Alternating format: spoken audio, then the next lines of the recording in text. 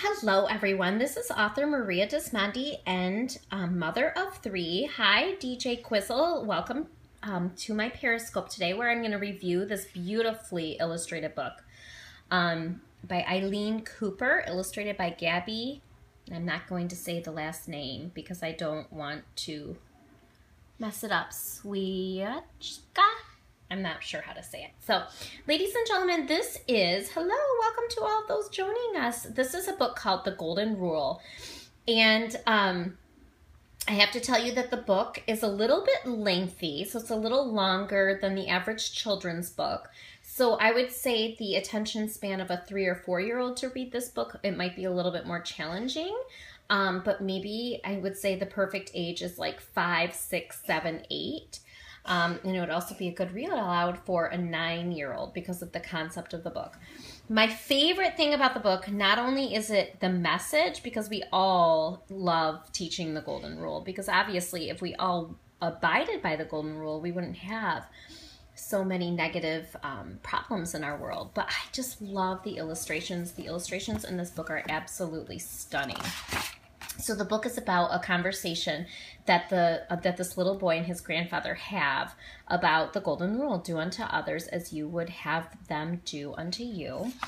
And the boy just doesn't understand what the rule is all about. So you can see that this book was done probably in acrylics or oil-based paints. It's beautiful.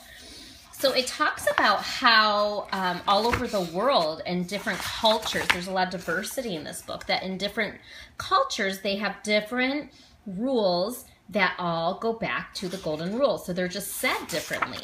In different cultures, they have different rules that go back to the Golden Rule. Now at the end of the book, so it goes through and the boy gets examples of all of these different cultures. He gets examples of what would happen, like, for example, if there was a new kid, and what if you smiled at the new kid, because that would be practicing the Golden Rule. And so the grandpa says, you've got it. Now at the end of the book, I'm going to read the last page because it's just gorgeous. They talk about what if countries lived by the Golden Rule, then people wouldn't want to hurt each other and maybe we wouldn't have wars. That would be wonderful, wouldn't it? Wonderful, Grandpa. But you can't make everyone in the world practice the Golden Rule. There's only one person you can ask to do that. This is what the grandpa's saying. And the little boy says, me? He's asking the question. And the grandpa says, you. It begins with you. I just think it's a beautiful, beautiful story. In a world where it sometimes seems there is more that divides people than unites them, it is heartening that the Golden Rule is an underlying moral principle found in almost every religion and culture.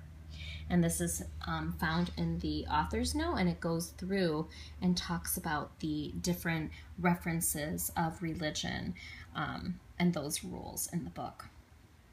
So, ladies and gentlemen, my name is author Maria. Just heard my review on the book The Golden Rule, and I would love for you to continue this conversation with me. Find me over on Facebook because every single week I do a book review on Thursdays right now, and I talk about different books that you can read to children to empower them with examples of character, because it's really important that we teach children different forms of character like respect and kindness and the Golden Rule and things like that early on before they are too old, because these are actually learned behaviors. They really are. So join me. I'm Maria Dismondy on Facebook, and I'm not going to be doing as many Periscopes, everyone. My focus was for 2 months, I really wanted to hop on Periscope and meet new people and see what it was all about. And I have done that, and I'm going to continue to share my Periscope videos on my YouTube page and with my social media following. And I'll refer people back to my catch.me/Maria Dismondy page too, but I'm not going to be taking the time to be recording as many Periscopes anymore because I need to move on to something different. And what that is in October, I am hosting a photo challenge in Instagram. So it's just really for fun and, again, for meeting new fans and followers and connecting with more educators and parents. And that's kind of what I'm doing, and I'm getting a taste of all different types of social media, and I'm tracking to see, where I meet people and where the networking's all about, because my focus and my goal is to meet other like-minded individuals who really want to empower and make a difference in the lives of children. And I want to connect with those people, and I want to continue doing great things. Have a great